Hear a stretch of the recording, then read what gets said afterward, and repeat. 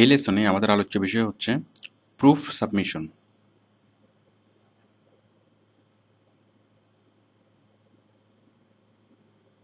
দেখুন, কিছু কিছু কাজের ক্ষেত্রে আমরা কাজ জমা দিই, মানে স্বাভাবিক যেটা, যে আমি কাজ করব, কাজ জমা দেব, এটা হচ্ছে স্বাভাবিক। আবার কিছু কিছু কাজের ক্ষেত্রে কাজ জমা দেওয়া যায় না, সেক্ষেত্রে জমা দিতে হয় প্রুফ। ধরুন আমি ডাটা এন্ট্রির কাজ করব, ডাটা এন্ট্রির কাজ করে আমি ডাটাগুলো জমা দেবো, যে ডাটাগুলো এন্ট্রি করেছি সেগুলো জমা দেবো, মানে সরাসরি কাজটা জমা দেবো। আম, তো যে কোনো ইয়ার ক্ষেত্রে, মানে যে কোনো প্রফেশনের ক্ষেত্রে এটাই আমরা বেশিরভাগ দেখি, যে সরাসরি কাজটা জমা দেওয়া। বাট কিছু কিছু ক্ষেত্রে কাজটা জমা দেওয়া সম্ভব হয় না, সেক্ষেত্রে জমা দিতে হয় প্রুফ, যে আমি আসলে কাজটা করেছি কিনা। সাপোজ আমরা এসইও করেছি, এখন এসইও করার সময় বায়ার আমাদেরকে তো চেক দিবে না, মানে এখন আমি আসলে এসইও করেছি কিনা, আমি আসলে এই যে ব্লগ পোস্টিং অথবা ফর্ম পোস্টিং করেছি কিনা, এবং করলে কোন কোন কোথায় কোথায় করেছি, সেটা বায়ারকে, মানে কাজটা জমা দেওয়া যায় না, বাট কাজের রেজাল্টটা, আই মিন কাজের প্রুফটা বায়ারকে দিতে হবে, যেন যেটা দেখে বায়ার বুঝতে পারে যে হ্যাঁ আমি কাজটা করেছি। আচ্ছা, তো এখন আমরা প্রুফটা কিভাবে জমা দেবো, এসইওর কাজের প্রুফটা কিভাবে জমা দেবো? প্রুফ জমা দেওয়াটা খুবই সহজ। আমরা যখনই কোনো কাজ করব,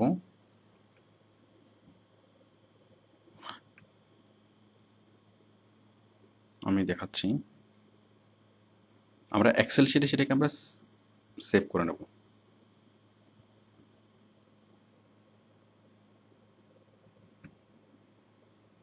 দেখুন, আমরা যখনই কোনো ইউআরএল, মানে পোস্টিং করব, সাপোজ আমরা এখানে সাবমিট করলাম, মনে করুন আমরা সাবমিট করেছি, এটা একটু একটু সমস্যার কারণে সাবমিট হচ্ছে না, যেহেতু এটা আমরা আগে পোস্টিং করেছি। তো আপনি সাবমিট করবেন, সাবমিট করে আপনি 1 মিনিট ওয়েট করবেন, 1 মিনিট পরে দেখবেন যে এই ইউআরএলটা চেঞ্জ হয়ে গেছে। তারপর আপনি ইউআরএলটা কপি করবেন, মানে সাবমিট করার 1 মিনিট পরে কপি করবেন। কপি করে আপনি জাস্ট এমএস ওয়ার্ডে এসে এখানে পেস্ট করবেন, এখানে পেস্ট। তাহলে আমরা ইউআরএলটা নিয়ে আসবো।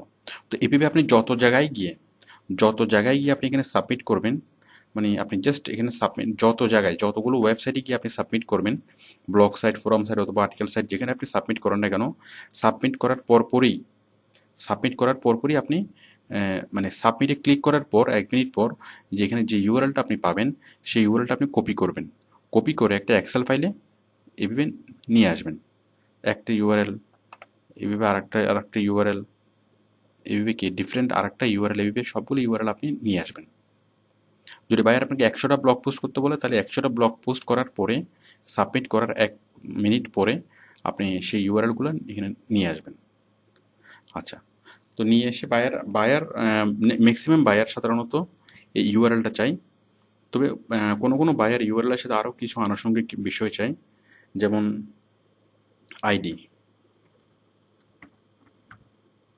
আইডি অথবা ইউজার নেম।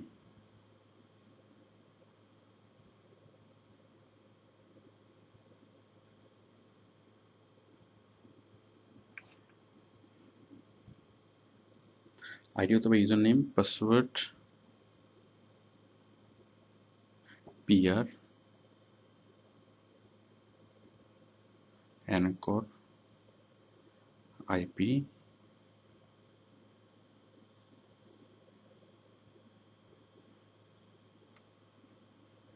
দেখুন আইডি অথবা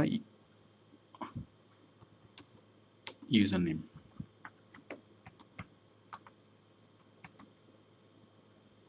তারপর হচ্ছে অ্যানকর, তারপর হচ্ছে, সরি, ইউজার নেমের পর হচ্ছে পাসওয়ার্ড, পাসওয়ার্ডের পরে হচ্ছে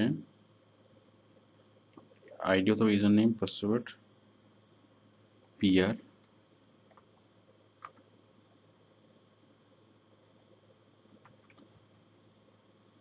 পিআর এর পর হচ্ছে অ্যানকর, অ্যানকরের পর হচ্ছে আইপি, তারপর হচ্ছে রেমার্কস।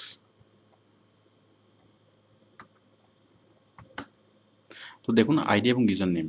তো আমরা ইউজার আইডি কি দেব? আমি এই যে এখানে এই সাইডে আমরা পোস্ট করার সময় যে আইডিটা দিয়ে আমি লগ ইন করেছিলাম, অথবা এখানে আমি যে আইডিটা তৈরি করেছিলাম, এই যে আমার আইডিটা সালমান খান 3024, মানে যেটা দিয়ে আমি এখানে লগ ইন করেছিলাম। তো আমি এখানে দিচ্ছি 2324, পাসওয়ার্ডটা দিচ্ছি লায়ন 2324। পিআর মানে এই সাইডের পিআর কত, আমি যে সাইডে পোস্ট করেছি এই সাইডের পিআর কত। তো পিআর ডিটেক্ট করার ফর্মুলা আপনাদেরকে আগেই বলেছি যে আমরা একটা অ্যাডভান্স অ্যাড করে নেব। তো পিআর, সাপোজ পিআর হচ্ছে 5। অ্যানকর, অ্যানকর মানে হচ্ছে আমি যে আর্টিকেলটা পোস্ট করেছি সেই আর্টিকেলটা পোস্ট করার সময় আমি যে অ্যানকর হিসেবে কি ইউজ করেছি। এই যে দেখুন আমি অ্যানকর দিয়েছি কি, কার ফুয়েল সেভিং টিপস, মানে অ্যানকর, মানে এখানে ক্লিক করলে টয়টা কোম্পানিতে চলে যাবে। তাহলে এটা হচ্ছে অ্যানকর, কার ফুয়েল সেভিং টিপস, অ্যানকর। এখানে আমি লিখব কার ফুয়েল সেভিং টিপস। তারপর হচ্ছে আইপি। আচ্ছা আইপিটা কি? আইপি হচ্ছে মানে আমি কোন কম্পিউটার থেকে কাজ করেছি, অনেক সময় বায়ার সেটা মানে বুঝতে চাই, তো সেই জন্য বলে যে আপনি আপনার আইপিটা দিয়ে দিবেন। তো আইপি আপনি কিভাবে দিবেন, মানে আপনার আইপি আপনি কিভাবে খুঁজে পাবেন?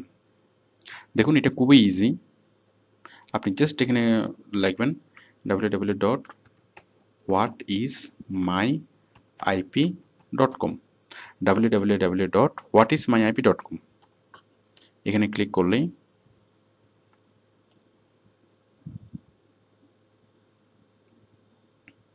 দেখুন মানে জাস্ট ওয়েবসাইটটা খুললেই হবে। এই যে ইউর আইপি অ্যাড্রেস ইস, এটা অটোমেটিক্যালি চলে আসবে, মানে কোথাও ক্লিক করা দরকার নেই। ওয়েবসাইটটা খোলার সাথে সাথে আপনার আইপি অ্যাড্রেসটা দেখা যাবে। আপনি জাস্ট আইপিটা এখানে কপি করে আপনি ওখানে পেস্ট করে দেবেন। It's very easy.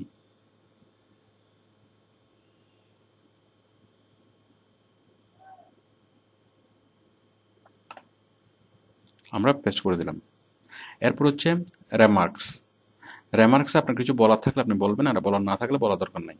মানে এটা হচ্ছে এটা আপনি লেখলে লেখেন, না লিখলে নাই। তো দেখুন আমরা যেগুলো করলাম, যে প্রথম হচ্ছে লিঙ্ক, তারপর হচ্ছে ID, password, PR, anchor, IP এবং রেমার্কস। এগুলো ছাড়াও অন্য কোনো প্রুফ যদি বায়ার আপনাকে দিতে বলে, তাহলে সে আপনাকে সে দেখিয়ে দিবে, অথবা আপনাকে সে মানে দেখাবে, অথবা মানে বিষয়টা বুঝিয়ে দিবে যে কোত্থেকে আপনি সেই প্রুফটা পাবেন। তো এই সবগুলোর বিষয় আমরা বিবেকে দেওয়ার পরে আমরা এখানে পেজটাকে সেভ করব। তো আপনারা আশা করি এটা সেভ করতে পারেন। তো আপনি এক্সেল ফাইলটা সেভ করে আপনার কম্পিউটারে রাখবেন। আমরা পরবর্তীতে ওডেক্স অংশে আমরা আলোচনা করব আপনি যে কাজটা কিভাবে জমা দিবেন, মানে বায়ারকে কাজটা কিভাবে জমা দিবেন, সেটা আমরা যখন কাজ জমা দেওয়া শেখাবো ওডেক্সে, ও মানে এই যে কাজ নেওয়া, কাজ জমা দেওয়া, ওই অধ্যায়ে আমরা কাজগুলো দেখাবো। আপনার আপাতত কাজ হচ্ছে যে এই এক্সেল ফাইলটা জাস্ট আপনার কম্পিউটারে সেভ করে রাখা। যেমন বায়ার যদি আপনাকে 100টা ব্লগ সাইটে পোস্ট করতে বলে, তাহলে আপনি 1 2 3 4 এইভাবে কি 100টা সাইটে আপনি মানে কোন একটা সাইটে পোস্ট করার সাথে সাথে আপনি লিঙ্কটা নিয়ে নেবেন। সাপোজ আপনি এই সাইটে পোস্ট করলেন, এই সাইটে আপনি সাবমিট করলেন, সাবমিট করার পরপরই, সাবমিট করার 1 মিনিট পরেই আপনি এখান থেকে লিঙ্কটা নেবেন, লিঙ্কটা কপি করবেন, কপি করে এখানে রাখবেন, এবং সাথে সাথে এই ফর্মগুলো আপনি ফিল আপ করবেন। এটা এই সবগুলো ফর্ম আপনি ফিল আপ করবেন। এই কাজটা সাথে সাথেই করতে হবে। যদি আপনি দেরি করেন তাহলে কি এই লিঙ্কটা আপনি আর পাবেন না। তো এটা হচ্ছে পোস্টিং।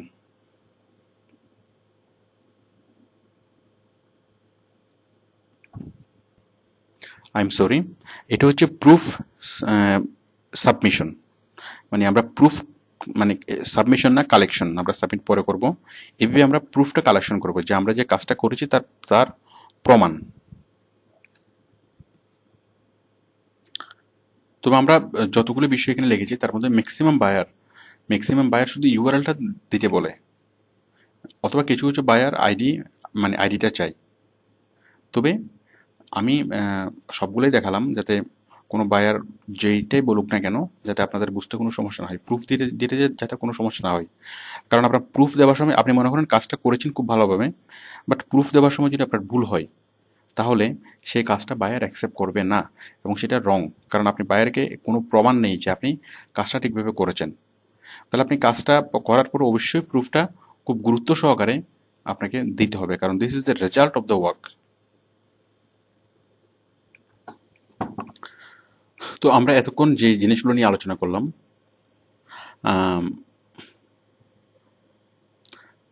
প্রুফ সাবমিশন, আশা করি আপনারা বুঝতে পেরেছেন। আমরা এতক্ষণ যে জিনিসগুলো নিয়ে আলোচনা করলাম, যে এসইওর যে চারটা স্টেপ, এসইওর যে চারটা স্টেপ, একটা হচ্ছে আর্টিকেল রিরাইটিং, রিরাইটিং অথবা স্পিনিং, আর্টিকেল স্পিনিং। একটা হচ্ছে আর্টিকেল স্পিনিং, তারপরে হচ্ছে ইউআরএল কালেকশন,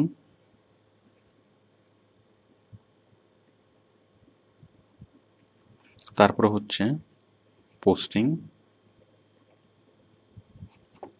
এবং তারপরে হচ্ছে প্রুফ সাবমিশন।